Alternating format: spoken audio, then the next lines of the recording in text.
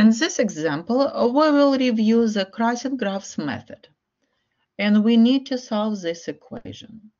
We can solve this equation by hand, but it will take us a long time, and you have to know a lot of rules. So to make our life easier, we will solve this equation using our calculator, and we will use the crossing graphs method.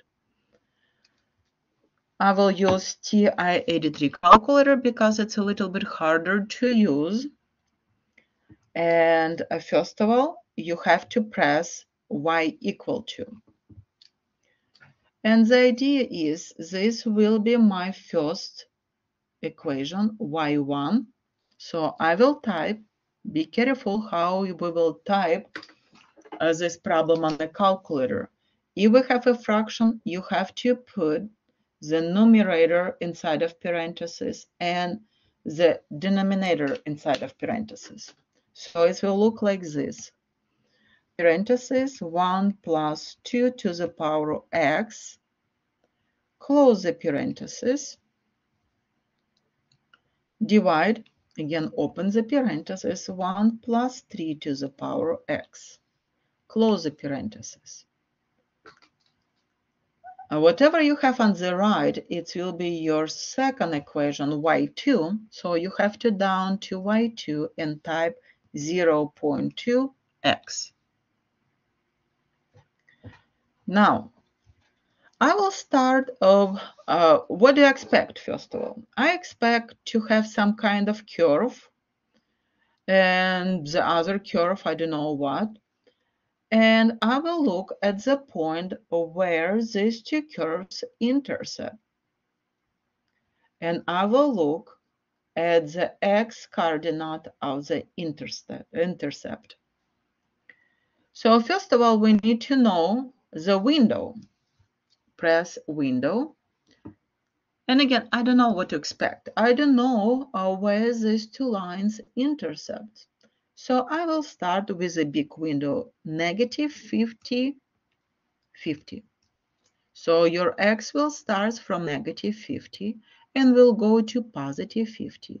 And the scale on the x-axis will be 1. So you will count by 1 all the time. Y minimum, again, I will choose negative 50 and I will go up to positive 50 and I will count by 1. Press graph.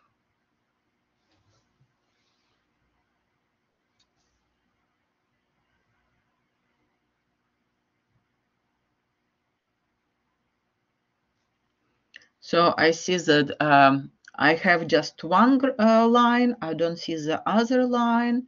It means my window is not perfect, but I can fix it. Press zoom and just click zoom in and enter. And you see one graph is here.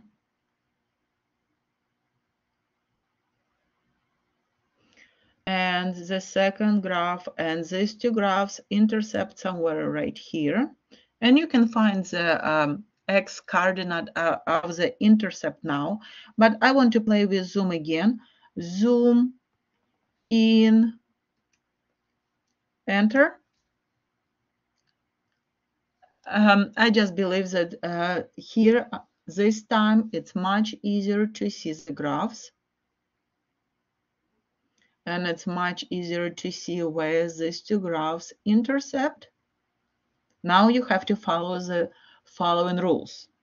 Press second, then trace, then go down to 5. Use this button, go down to 5.